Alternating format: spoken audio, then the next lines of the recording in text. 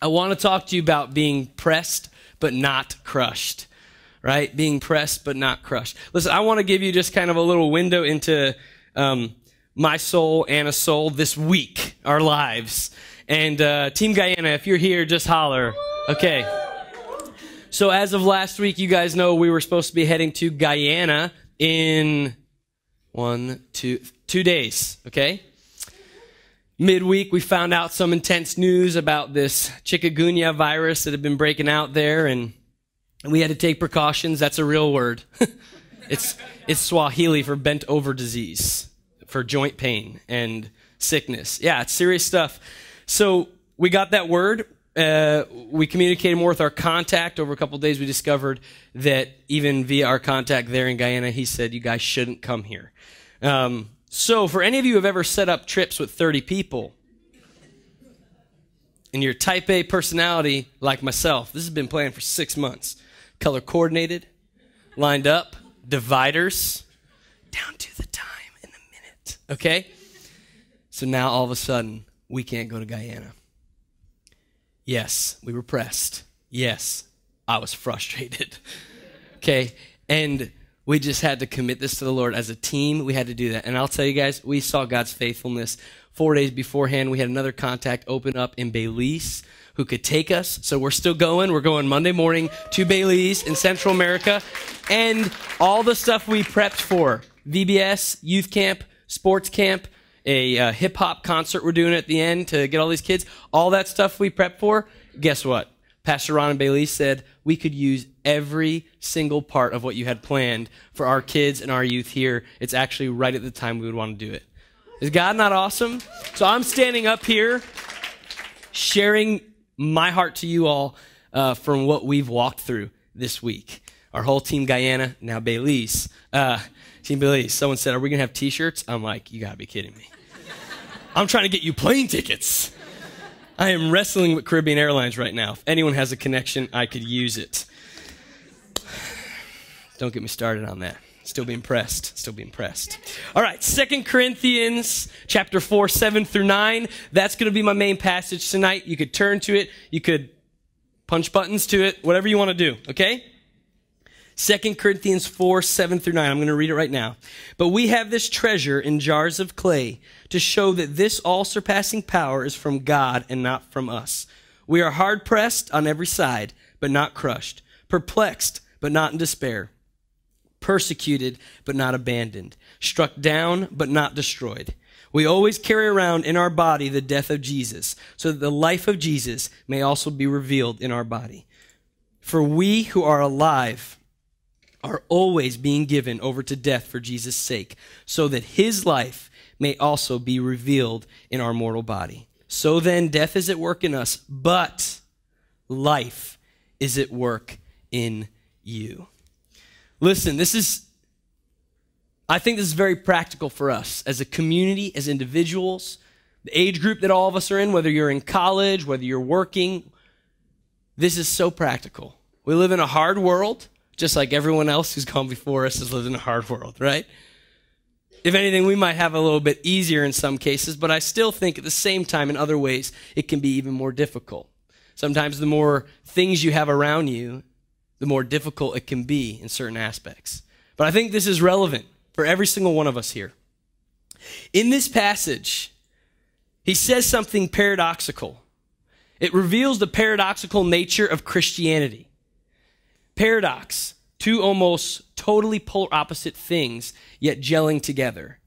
Okay, paradox. This is what I'm going to say. Jars of clay with treasure in them. Now, if you heard that, think of a jar of clay. Anyone take pottery class in high school or college, right? Yeah. My pottery was always like slanted and giant like warts on the side of it. Teacher's like, good job. And I'm 17 years old. Thanks. My mom doesn't even want it. No, she has it. But you see this aspect of a jar of clay, obviously not very valuable. Treasure, you think of treasure. We all know what that means. No matter what country or culture you grew up in or how old you are, you know treasure means value, worth. In this passage, we, humanity, Christ followers, were the jars of clay. And yet we have this indescribable power of value inside of us, this treasure. Jesus Christ and the power of the gospel is inside this fractured vessel, jar of clay. Paradoxical? Yes. And oftentimes in Christianity, in the scripture, when I read something, I so often see how humbled we really need to be when we see the grandeur of who our God is and how he desires to be with us. I want to talk about pressed, right? Moments in life that we have felt the walls closing in on us. Moments in life when things have gotten a little crazy, pressures, situations, circumstances closing in on us. I was in college. It was my sophomore year. I was studying theology, lots of papers. 10 pages, 15 pages, some classes, 20-page papers. You had a couple weeks to do it. You had to research. You had to go in the library. You had a footnote, Chicago Turabian style. Anyone know what I'm talking about? Little brown handbook, okay? So we had all this, and it was busy. I procrastinated, okay? I'd like to say I had lots of things I had to do, but it's not true. Just like more socializing. All of a sudden, I'm like, oh my Lord, tomorrow, my 12-page paper is due. I have 2 books, okay? My buddy, John Gentry, he was also in a lot of my classes, great procrastinator as well. So together, I'm like, we got to do this. He's like, we're going to do this. We're going to spend the whole night typing our papers. So we get up there, we're grabbing books from everyone, we've got enough, and it's just me and him up in this like study room in the dorm rooms at like 2 and 3 and 4 and 5 and 6 a.m. just typing away. We felt the pressure closing in. It's like, oh my gosh, this is an 8:50 class. We have to get this paper in 8:50. Time's closing. Anyone in school, you know what I'm talking about? It's like, there's no hope. There's no hope. Now with that, what starts happening? You start freaking out. And we got no sleep happening. We're going a little crazy, okay? And we're getting annoyed at each other, and John loved to tease me. So John would come up every like 10 minutes and like smack me in the back of the head and be like, ah. He was just one of those guys. I'm like, John, I'm gonna kill you. And that's not I'm gonna swing with a giant book. He did it again. And finally, we both just snapped. We had an all-out brawl while laughing, but still serious. You know what I'm saying? Throwing chairs and tables at each other. It was getting out, and I'm not dead serious. When I think about it now, I'm like, that was ridiculous.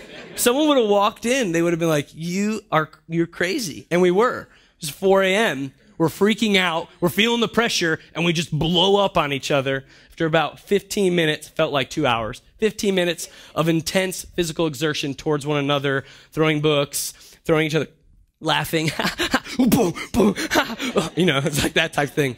Finally, we were both like, okay, good, let's finish this paper. We both got A's. That's a true story. But on a serious note, right, we've all experienced pressure. Things pressing in on our lives. Finances, health, direction in life. What do I do? What's my next choice? I just graduated. Am I going to get a job? It's really difficult out here to get a job in my degree. Now I have student loans and debt. Relationships. What's going to happen?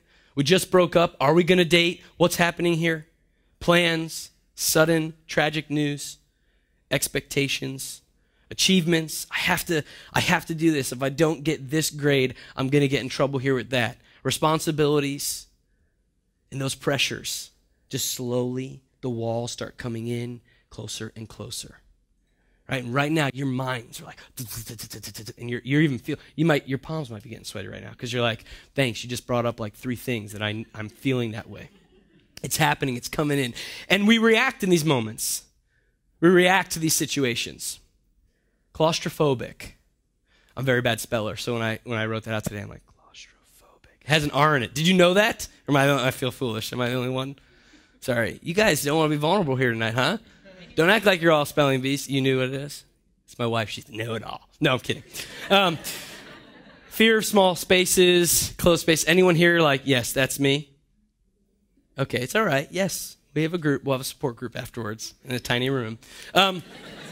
I want to share just one other story with you. I'm on stories. I'm like, haven't slept that well for the last couple of days with all this mission stuff. So if I start going in one direction, just let me go. I'll figure it out. I'll come back. I promise. So college again, you've got hundreds of men in a dormitory room after 12:30 at night because you're stuck on curfew. Crazy things just happen, right? It's like, you got all these guys like, they don't know where to go. They're stuck in these rooms, dorms, they can't go out, security's there, which is also like, maybe we'll go and get chased by security. No, that's not a good idea, but it's an adventure. We need something to do. Should be studying. You're not doing it. Okay, so I've told you guys before, we used to have these things called bucks, which you go down, you yell at a floor, hey, Shekinah, what's a buck? If I try to explain everything, you'd be like, I don't have time, okay? But basically, there's 60 guys, 30 and 30 from a different floor, kind of like frats. You go down there and you try to run down this long hallway without the other guys on that floor attacking you, taking you, shaving your head, put your head in the toilet. It was like you understood. But if you did it, you had bragging rights. You just look at Shekinah, you're like, you're foolish. I ran past 30 of you in a battle, and I won. So we had a guy who was like, I'm going. The pressure, right? The excitement, 30 guys are like, do it. Whenever you get like chants happening, myself, I succumb to it so easily. I'll just be like, please the crowd, do whatever. I don't know if anyone else is like that, but if you have 30 people chanting for you to do something, you watch. Some of you are very strong. Anna, my wife, she's like gets even stronger as you chant louder. Me, I'm like, I gotta do it. Okay, please the masses. So they're chanting, do it. This kid he goes down there. We're all waiting at the other end of the hallway. He's got to run a long way, and there's guys just sitting at their doors, okay, hallway. They're looking at him. It's like, we're going to get you. They got golf clubs. They got wiffle ball bats, okay, anything you can find in a dorm room, giant textbooks. So he starts running. Sure enough, he makes it halfway, and he gets piled on. Piled on. I don't like piles on, right? That's not fun if you've been under one. But I had to save my friend. So I run and I dive into the pile. And as I dove into the pile and I'm grabbing him, somehow someone took him out and I am alone under this like 10, 15 sweaty men in a tiny hallway piled on each other, and I start freaking out. If you've ever been at the bottom of one of those, you know what I'm talking about? It's a freak out moment. You're like, I'm not going out this way. Not like this. So I'm biting people's legs. I'm grabbing like leg hair. I'm going crazy. Whatever I can grab and scream, I'm like, I'm getting out of this pile. All that to say, I was not crushed. I'm here standing before you.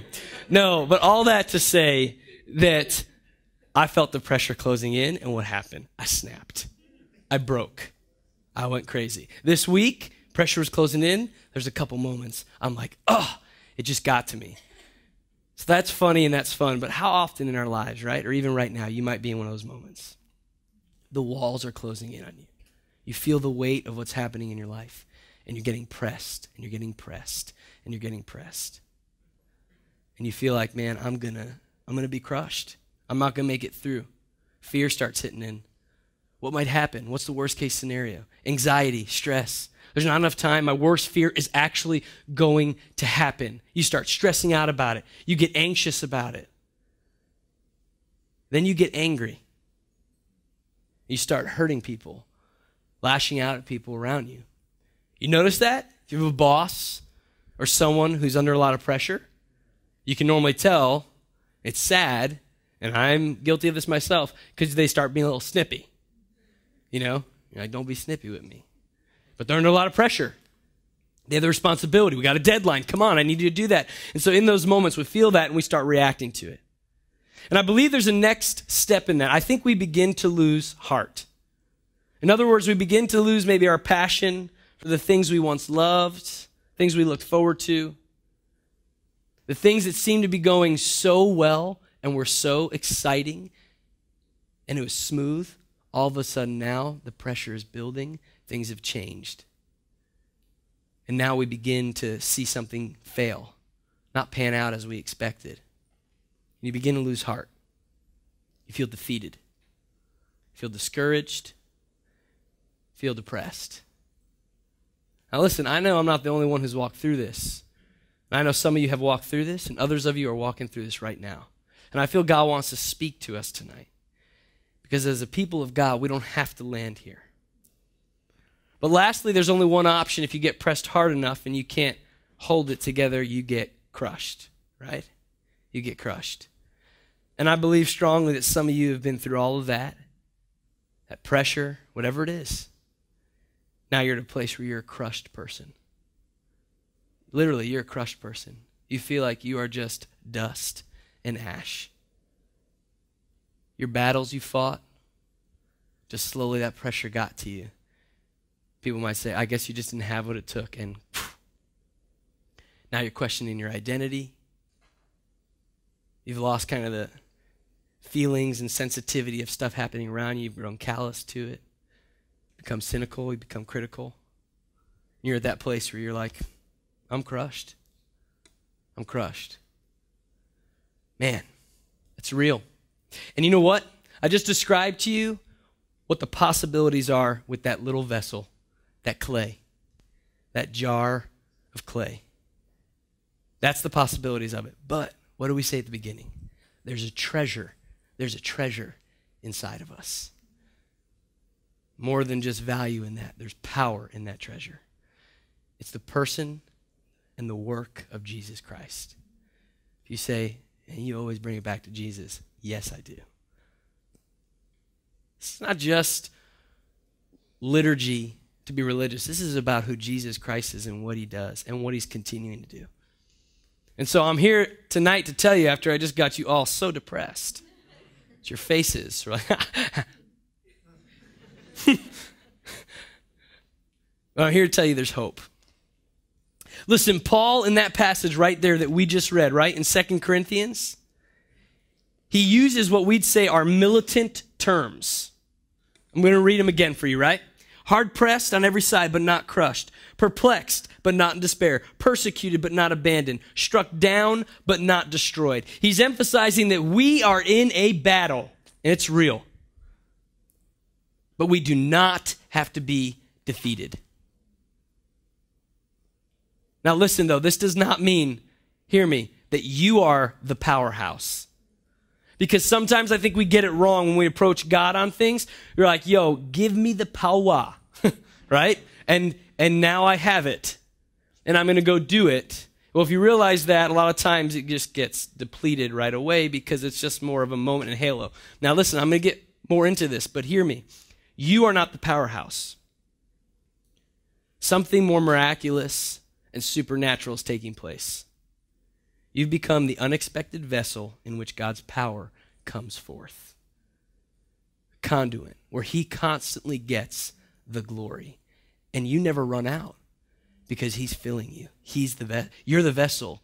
He's the fluid inside of there. He's the treasure inside that little weak, fragile clay jar. He gets all the glory. Because the world will look at you and say, you got crushed. You got crushed because you didn't have it in you. And you know what? They're right. We don't have it in us. But 2 Corinthians 4:16, I want to read that to you. That's further down. It says, therefore we do not lose heart. Though outwardly we are wasting away, yet inwardly we are being renewed day by day. Though outwardly we are wasting away, yet inwardly we are being renewed day by day. This is the emphasis here. It's not against the body and all this stuff, but we know what happens. Our bodies, they waste away. One day we will die. We get old, wrinkly, right? This happens. Experience things in our lives, and you can look back 5 years ago, you're like, man, I had so much more energy at that time. I didn't get achy when I would go do this. Now I do. You know what I'm saying? We see that's constantly. But yet inwardly it says what? We're being renewed day by day. We are being renewed by the power of who Christ is. The power of God first comes when we realize something, how weak we are. Now listen, I'm not against humanity, but I'm all about humanity functioning in the way it's supposed to, and that's in the hands of the Creator. So hear me on this, because I know we're going against kind of our culture. It's like, yo, humans are the best. We're the top of the food chain. We're the smartest people because we're the only people. Unless there's someone out there. No. So I'm not going against humanity, but I'm also not humanistic. And that's something that I want you to hear. Because I think if we tap into this as Christians, we'll begin to experience humanity how God intended it and be the people God called us to be. But we have to realize it. It comes from surrender. Well, listen, I want to hit this. I'm going to invite the band to come back up here at this time. Because I want to talk about what our God does with dust and ash. Because for those of you who feel pressed, my challenge to you is stop. When you feel the pressure, let it get you on your knees, and may you look up and find that strength in Christ. May you realize you can't do it. May you realize that when you see weakness, it's in our weakness that his strength can be made perfect. It's in our weakness that God can begin to do mighty things. But some of you, you feel like dust and ash. You have been crushed.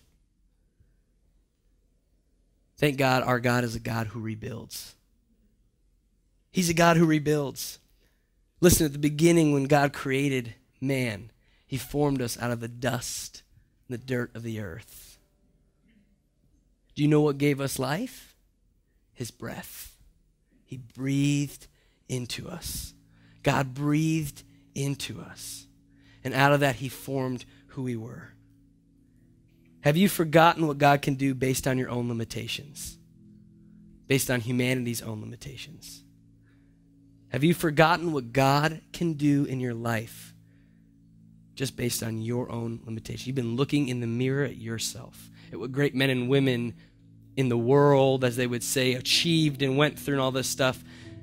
So you're basing the way you can be healed, the way you can be reformed, into what God wants you to be, just based on people and humanity. Our God holds all things. And if you're there and you feel like you're that dust, I just want you to see the Lord, that he can scoop in, he can hold you, and he'll begin to form you and make you. And I want to read Isaiah 61, 1 through 3. Because in this, the prophet Isaiah isn't just speaking about Israel. It's a typology. What that means is when you see evidence of the Messiah, of Jesus Christ in the Old Testament. And in this, he's talking about our Jesus. And I want you to really listen to these words. The Spirit of the Sovereign Lord is on me, because the Lord has anointed me to proclaim good news to the poor. He has sent me to bind up the brokenhearted, to proclaim freedom for the captives and release from darkness for the prisoners, to proclaim the year of the Lord's favor and the day of vengeance of our God, to comfort all who mourn, provide for those who grieve, to bestow on them a crown of beauty instead of ashes, the oil of joy instead of mourning, a garment of praise instead of a spirit of despair. They will be called oaks of righteousness, a planting of the Lord for the display of his splendor. So when you allow yourself to be in the hands of God, you will see that dust and that ash become a place of beauty. You'll see that dust and that ash become a place where a tree grows forth from it, strong, that when people look at it, God gets all the glory. That's the God we serve. And so often we put limitations on him because of our own limitations. And I think that's why we don't see freedom in our lives. I think that's why we don't see breakthrough. I also think that's why we get crushed. But I'm believing a promise that Jesus speaks to us. And he spoke it when he went to the cross. In 2 Corinthians, we've got promises made to us that we just read. Pressed but not crushed, persecuted not abandoned, struck down but not destroyed. But the only way that those are true is because someone kept their promise to us, and that was Christ. Hebrews 12:2 says this, fixing our eyes on Jesus, the pioneer and perfecter of faith, for the joy set before him, he endured the cross. He was pressed, he was not crushed. Scorning its shame and sat down at the right hand of God, the throne of God. He's not only our example, he's the Savior who paved the way. And I just think we have to be reminded of that. Personally, I had to be reminded of that this week. Yeah, in light of some of the things you guys are walking through in your own personal lives, what I experienced is not even close to the intensity of what you're having to walk through. But this little change of this trip, I had to be like, yo, I'm feeling crushed here. And I kept saying to myself, but this is the truth, God. I am pressed, but I am not crushed. Why? Because of who I am? No. I'm a clay vessel. But because of the treasure of Christ Jesus who's in me. And when we do that, guess who receives all the glory? He does. He receives all the glory. So let's stand up tonight. Because when we look at that example of Christ who's pushing to the cross, he's running to Calvary for you and for me. He's enduring past it all.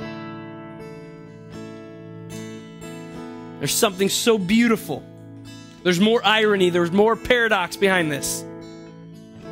We are the treasure of God.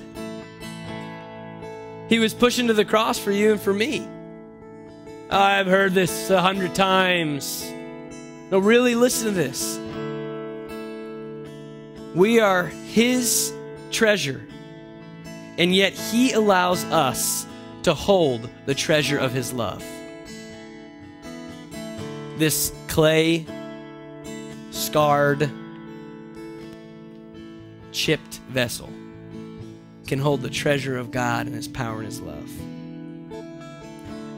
But if we don't realize, and if we're not willing to accept the realization that Christ is in us and his Spirit is in us, we will never see the fruit and the power of what he can do. My challenge to you tonight is open up your heart, open up your conscience and your mind and say, okay, God, I want your Spirit. I want your Holy Spirit inside of me. I want the realization of your Holy Spirit in me once again. Because I've just felt like a shattered vessel. I've just felt pressed and I'm about to be crushed. I felt like dust. But when the breath of God enters your lungs, that dust becomes alive in the hands of God. That's my challenge to you. You want to see Christianity be real? You want to see Christ be real? You start getting desperate. Start surrendering. Get on your knees. Cry out to the Lord. Jesus, I feel pressed. I had to cry out to God multiple times this week. Lord, I feel a weight upon me. Things are coming in this year in my life. Heavy things in my life I've had to walk through. But Jesus, I need you. Let your strength come forth. I need the power of your Spirit. This is not just good thinking and talking. This is not just me saying, I have the power. This is that all the glory goes to the Lord. But you guys need to be told that tonight and reminded. Reach out. Cry out. Watch what the Holy Spirit can do when you surrender. When you surrender and you realize it is him and not you, when you're humbled, you'll see great things. So let's just worship. God's been doing special stuff these past month here as we just continue to worship. So let this time be between you and the Lord as you cry out to him.